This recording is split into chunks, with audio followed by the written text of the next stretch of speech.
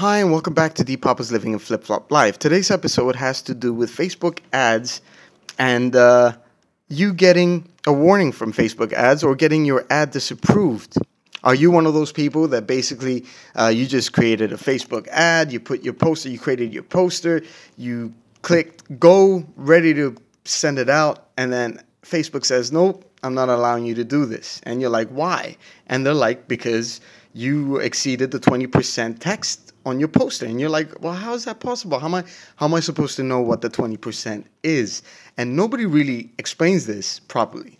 Okay. And then you get, you're like, all right, well, what am I supposed to put down? Then you go for stock photos. And then you go around not using the one that you really wanted to use. You wanted to pass your own message, but you can't because you're scared to put the poster out because Facebook's going to disapprove you.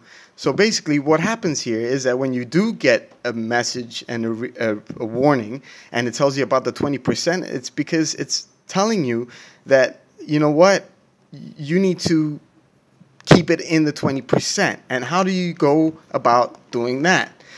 Very simply, you search on Google, put down Facebook Grid if you want, or you can download it from my the link below. It's going to be through my website. It's free.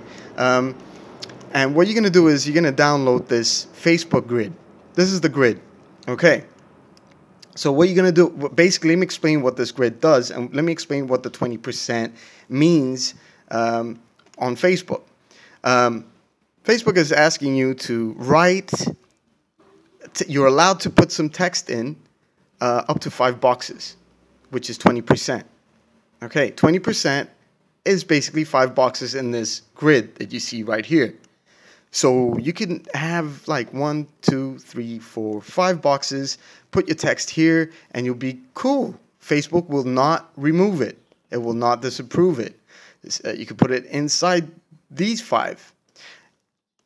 Horizontal, vertical, diagonal, whatever you want, but it's got to be within the 5 boxes. All right, just so you can be sure and make it easier for you, I'm going to show you a trick on how to use your PowerPoint presentation, how to use the grid. Okay, I'm going to copy this grid. I'm going to paste it into my PowerPoint presentation. I'm going to drag it so I cover the whole slide. All right, then I'm going to go into shapes. I'm going to grab the rectangle shape. And then I'm going to choose 20%. I'm going to, have a different color. I'm going to remove the grid. And now what I have is a ready to go poster that I can use on Facebook. So if I open up, like, for example, Diptych. Diptych is a free app.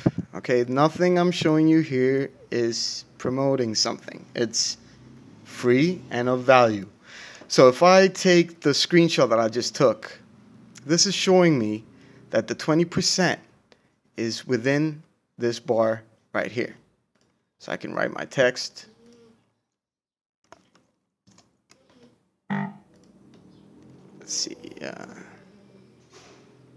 Image. Grab this grid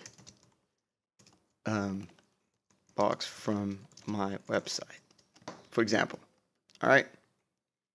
Now that's a lot of writing, and that's 20%, guys. 20 guys and girls. This is 20%. It's that simple. Add your picture here of a poster there. When you're done, like I don't know, like I got the text now. I got the area, so I can delete this and put something else, like, for example, this. All right? And then you can create, picture, whatever. Put your writing there. That's cool. You're covering 5 boxes. It's that simple. Okay? And then you add that into your Facebook ads and you're good to go. All right? So I hope I gave value today. And like I said, you can grab the grid box from the link below. And any other, subscribe to my channel as well, so you can contact me, connect with me, so I can help you out with some more maybe information that you need. Okay, this is Demetrius, and signing out. Peace out.